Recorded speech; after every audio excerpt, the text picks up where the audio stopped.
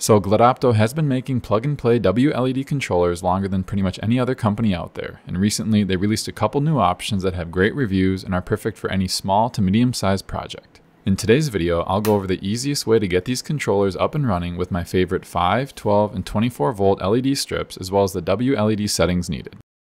First, let's take a closer look at the bigger unit. This is running an ESP32, it has a built-in mic, you can use a barrel plug or bare wires for your input, it has 2 data output channels, 16 and 2, then for each of those outputs you have your voltage, data, and ground connections that are all equipped with a simple lever lock for inserting your wires. They also have an IO33 terminal that can be used to attach any of your buttons, sensors, switches, and more. Now for this first example, to get things powered, you'll more than likely have something that looks like this. But some power supplies don't have the plug and instead have the bare red positive wire and bare white negative wire. This controller will take either option. For the barrel plug, just insert it into the opening like I'm doing here. And if you have the bare wires, those can be connected using the levers, red to red and white to black. Push down on the clamps and make sure there's a good connection and you're all set. Now before moving on, I want to thank the sponsor of today's video, Filmora. So I've been using their video editing software for the past 3 years after someone recommended it to me. It is one of the least expensive options on the market, and over the years they continue to add new features. One of their many new AI tools gives you the ability to upload a long-form video, and Filmora will automatically cut it up into vertical short content, including doing all the speech-to-text formatting for you. To do this, you can either upload the video file or paste your YouTube link right here. I'll upload a previous video of mine, and then it'll have me select a language, choose the duration of clips I want generated, select a theme, pick a template, and then click generate. Once completed, you'll see a list of vertical clips that they created from your long-form content. Find one you like and click edit, and you can see that all the work of cutting up, adding speech to text, and even sound effects has already been done. You can further edit it, or if it looks good, export and upload. So if you're just getting started or an experienced content creator, make sure to download and check out Wondershare's Filmora for your next project. Thank you for the support, and now back to the video. I'm going to remove the wired connection, and for this first example, I'll be using a 5 volt 10 amp power supply that has a barrel plug. I'll start off with my favorite 5 volt strips, which are the SK6812 LEDs. These have a dedicated white LED as well as all the RGB color options and are individually addressable, which means every LED on the strip can be a different color and brightness at the same time. So to get this set up, I'll first take the extra JST connector that comes with most LED strips like you're seeing here, or I'll leave a link in the description in case you wanted to buy a bunch of these to have handy. I'll then strip back each wire a little bit more to ensure a solid connection can be made when I attach them to the controller. Once that's done, I'll connect the red wire, which is our voltage, to the red V slot on the controller on the GPIO 16 output. My green data line will go into the D slot, and the white ground will go into the G opening. Next, all you have to do is connect the LED strip to the JST connector, plug your power into the wall, and we can begin to configure WLED. To do this, the easiest way for me has always been to open up the Wi-Fi connection on my phone, and you should see something pop up called WLED-AP. Go ahead and connect to this, and if it asks for a password, type in WLED1234 all lowercase. Now let's say you're somewhere that doesn't have an available Wi-Fi connection point. If you hit to the controls, this will still allow you to control all your lights without the need to connect to a Wi-Fi network. But more than likely you're going to be at home, so I go the Wi-Fi settings route. Here you can scan for available networks in range, and you can see it found my home Wi-Fi called Jesus Loves You. Put in your password and then hit save and connect. Go back and reconnect to your home network, and then we can download the WLED app. Open up the app and click the plus icon near the top right and discover lights. It'll scan for all the devices in range, and once complete, hit the checkmark top right. Here it found all the lights I have set up around my TV that I recently did an Ambilight video on that you can check out if interested. But at the bottom is the new WLED controller that we just added. Click on that and go into the main page. Now this is where we have to tell WLED what type of lights we're using and how many we have. Click configure at the top right and then LED preferences. Scroll down, and currently the default is set to what you're seeing now. GPIO is already set to 16, but we need to change our lights from WS281X to SK6812 from the dropdown. Then, since I have a 5 meter roll at 60 LEDs per meter, and these are individually addressable, that means I have a total of 300 LEDs on this strip, so I'll update that in the length field. Below this, it already has our second data output set up for GPIO2, but since we don't have anything connected there, I can hit the minus button to get rid of that for now. If you wanted to set it up later, hit the plus icon and you can enter in the details. Further up you have the brightness limiter. It defaults to 850 milliamps. However, if you're using a larger power supply like I am, I usually set that to somewhere between 4,000 and 5,000 milliamps, which equals 4 to 5 amps. Hit save and all your lights should now be on. Next, I'm going to add another 5 meter roll of the SK6812 LEDs to our second output. I'll do the same thing by adding a JST connector like I did on top and then connecting the lights. Back in LED preferences, go down, and this is where I need to add that second data output back by hitting the plus icon and entering 2 in the GPIO field. Like before, I need to enter SK6812 as our LEDs and change the length to 300, and color order can stay at GRB. Hit save and all the lights should now be on. Now let's say you wanted to add another roll. I'll connect 5 additional meters to the end of the LEDs that I just connected. I'll go back into LED preferences, and all I need to do for this is update the length field for our GPIO2 output to 600. Hit save and you're good to go. I would connect another 5 meters to our top roll, but I don't have any more SK6812 LEDs to use, but I think you get the point. And I will mention that you really don't want to run your LEDs with them rolled up like they are here because the heat doesn't have much room to escape, but for quick testing in short periods of time, you should be okay. Now I did want to quickly mention that I just started a Patreon account, and I want to thank all my supporters who contribute directly to the channel. Every little bit helps me get closer to my dream of being able to make videos full time, and your support means the world to me. So again, thank you from the bottom of my heart, and I'm truly blown away by your generosity. Moving on, I'll transition to my favorite 24-volt LED lights.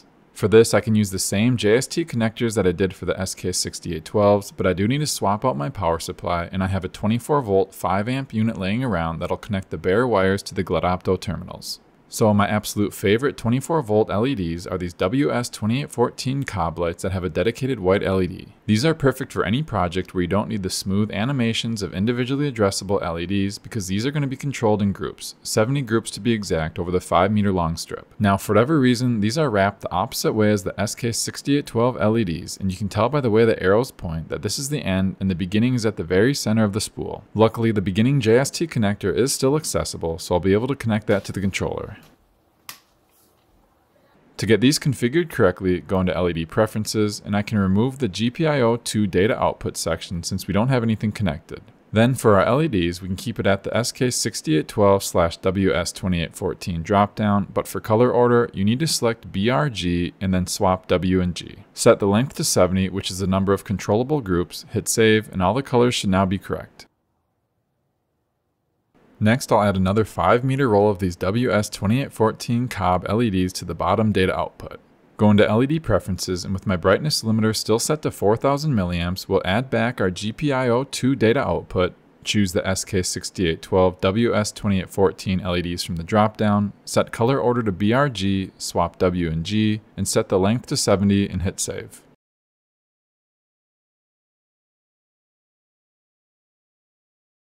From here, I'm going to add another 5-meter roll to the bottom and top. So all in all, we'll have a total of 20 meters of the WS2814 cob LEDs being controlled. I'll go into LED preferences, and the only thing you'll need to change is the length from 70 to 140 on both data outputs.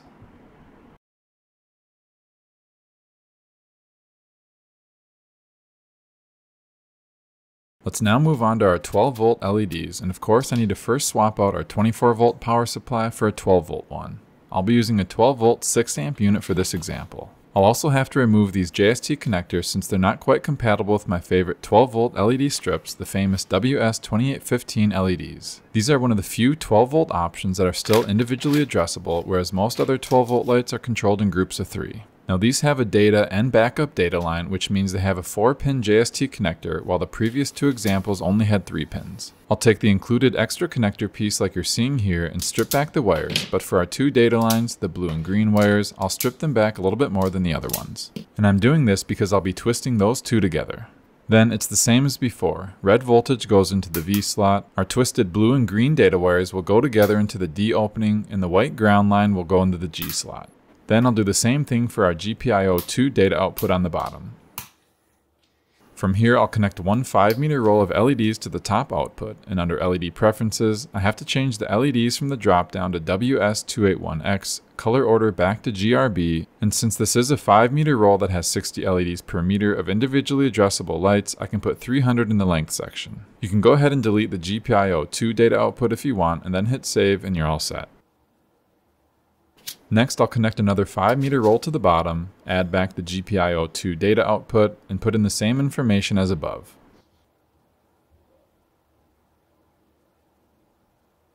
And finally, I'll add another 5-meter roll to the top and bottom, so again, we'll be controlling 20 meters of these 12-volt WS2815 LEDs with a GLED unit. And for this setup, all we have to do is change the length for each output from 300 to 600, and you're ready to go. I'm going to quickly switch back to the 5-volt power supply and our 5-volt SK6812 LEDs and go over a couple connector pieces that you can easily incorporate into the setup that might come in handy for future projects. The first is this extension JST connector. This comes in different lengths, but if it ever doesn't make sense for you to have the LED so close to your controller and you need some distance, these work perfect for adding that space. Another one is the splitter. It takes the data, power, and ground and splits it into two, so anything you connect to this will do the exact same thing at the exact same time. So if you ever want two sections of lights to be perfectly in sync, this is the best way of doing that.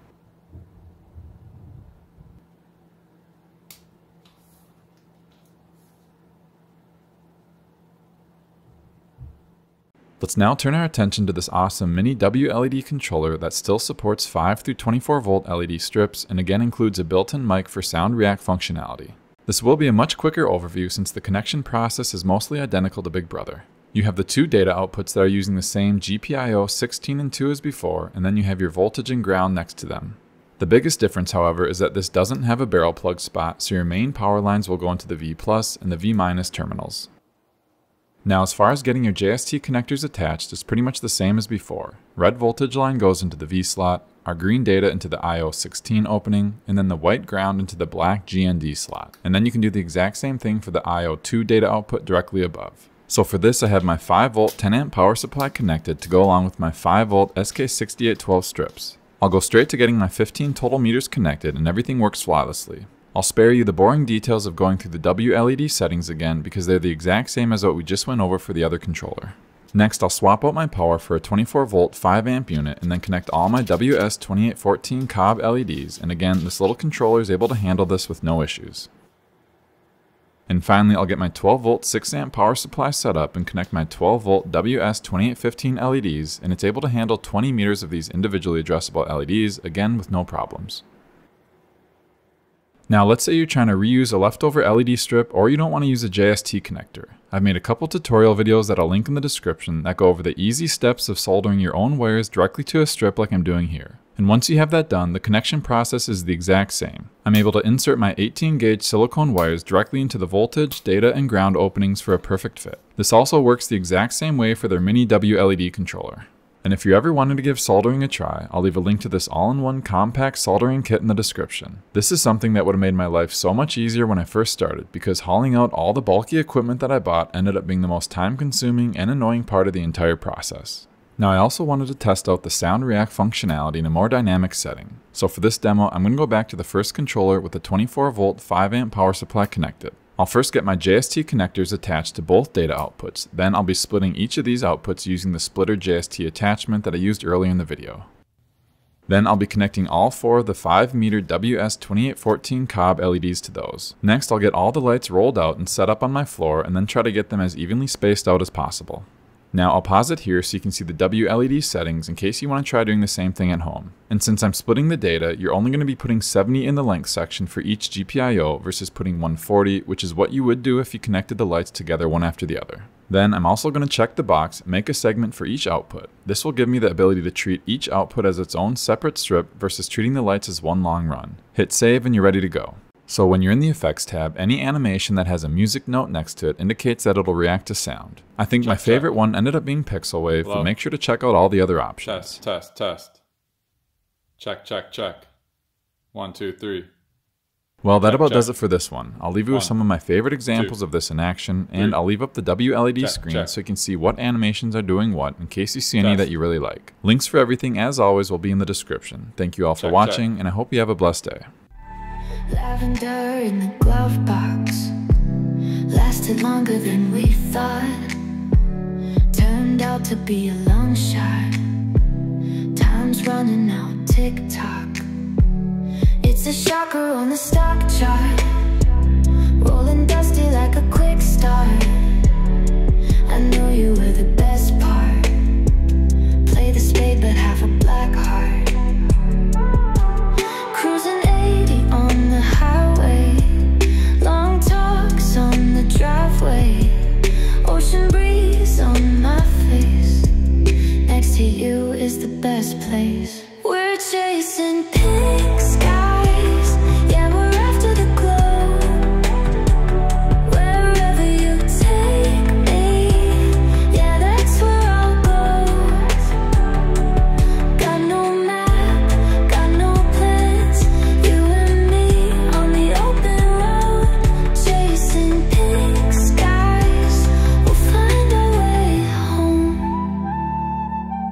Turning 90 on the freeway, you captivate me. Ocean breeze, can we